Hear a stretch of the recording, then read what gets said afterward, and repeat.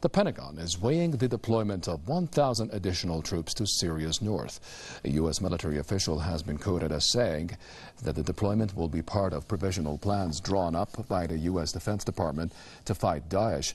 The deployment needs to be approved by Defense Secretary Jim Mattis, that is, and President Donald Trump. Last week, the U.S. stationed 200 Marines along with an artillery battery near the Syrian city of Raqqah. Washington has already deployed hundreds of troops in Syria without the country's consent. Syrian President Bashar al-Assad has described the U.S. forces in Syria as invaders. The U.S. and its allies have also been carrying out unauthorized airstrikes on Syria since 2014.